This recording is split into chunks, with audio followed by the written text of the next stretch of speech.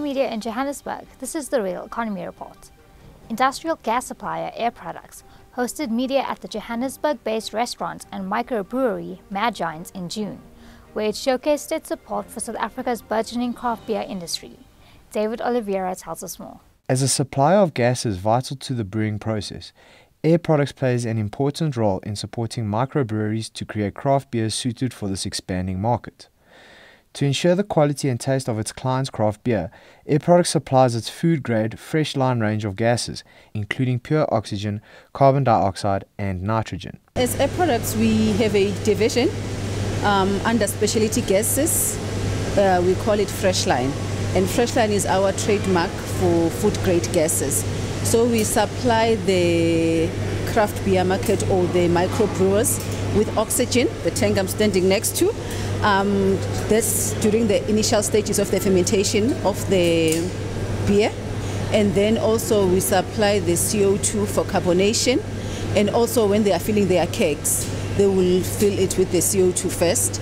And then with the mixture of, sometimes it's 60% CO2 in nitrogen for the head of the beer. It's very important because the quality of the oxygen or of the gas will also affect the flavor and the taste of the beer itself. During the tour, Engineering News spoke with Mad Giant founder Eben Ace, who explained some of the intricacies and science behind brewing a great craft beer.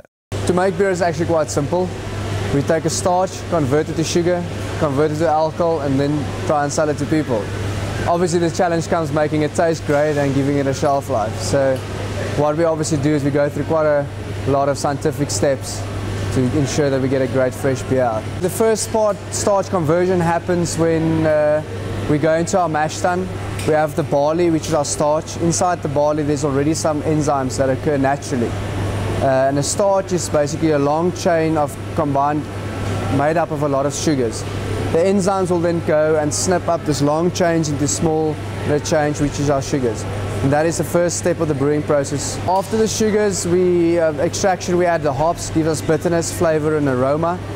Once we're done with that, we add slightly a little bit of oxygen before we add our yeast. The yeast needs this oxygen to grow healthy and ferment a great beer. The yeast's job and function is to convert the sugars then to alcohol. After we've done that, we go through some maturation to clean the beer out, make sure it's a great product before we carbonate it and pack it. Meanwhile, the fledgling craft beer market is expected to take about 10% of the total market share in South Africa by 2022. And Ubuntu Kraal Brewery founder Ndumiso Madlala had this to say about this growing industry. Well, it's so exciting. The industry is growing. We've had some tough economic times in the past, so we've seen a lot of guys close down, but we're seeing a lot more coming up. But in general, we are on an upward trend. We're eating away from the market of commercial beer, and we think in the next 5-6 years would have gained quite a reasonable market share in the beer industry in South Africa, which is actually quite a big market, if I may say. Madlala went on to discuss some of the major economic factors currently affecting local craft breweries. At the moment, price, because we're such small guys, we cannot really afford to sell at commercial prices. So our prices at the moment are not geared towards the mass market. As we grow larger in size, then we try to accommodate a larger group. In the beginning, your typical craft beer drinkers, which, you know, were mostly white Caucasian males, but that is slightly changing now. You see quite a lot of black middle class coming in. I myself, basing myself in Soweto, I did that in a hope that I can be able to attract also the township beer fans into the craft beer market.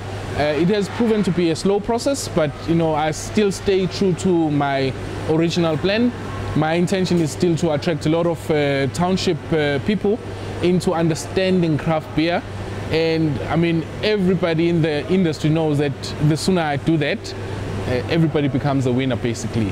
Mad Giant started in 2014. It literally did start as a garage job and experimenting with some recipes. Now we're still doing a corporate gig at a big petrochemical company. And I realized that this is what I wanted to do. I've been in touch with beer for about 11 years now, but I never took the leap or the plunge because it is quite a tough industry to get into because of the capital investment required to start. In 2016, in August, we started brewing in this brewery, and now we're just going flat out and grow as much as we can. I think the market is still very young, obviously. Craft beer is quite pricey and expensive because we make it on a very small scale. It is very hands-on, which means we actually have a lot of labor per liter of beer that we make. All our raw materials, the majority of them come from overseas. We import them, which makes it quite expensive, and we buy in small quantities. So all these things fight against us to getting to a really good price. That being said, I think it's up to us to make sure to justify the price that we actually brew very good beer that's flavorful and different to what you can get out in the mass market. I do believe over time, as we grow, we will become more and more efficient. We'll grow into economies of scale, and we will grow into a bigger consumer market. That's Creamer Media's Real Economy Report. Join us again next week for more news and insights into South Africa's real economy.